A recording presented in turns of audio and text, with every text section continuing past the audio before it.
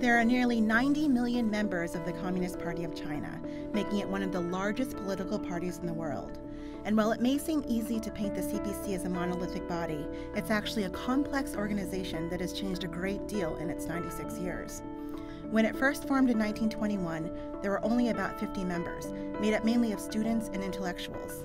Today, the party's membership exceeds the population of Germany. From its humble beginnings, membership grew. When the CPC won China's Civil War in 1949, it became the country's dominant party. Over the years, the party's makeup changed along with the country. In the late 1970s, China opened its economy.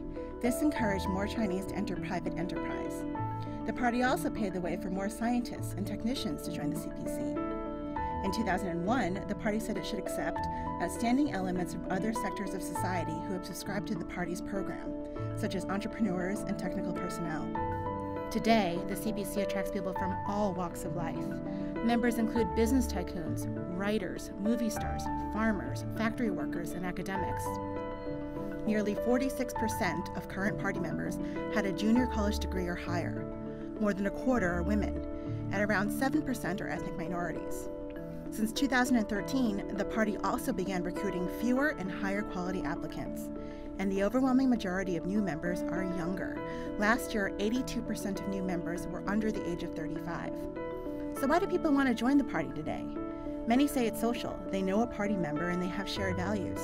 It can also help career advancement. And for many, it's a chance to serve their country.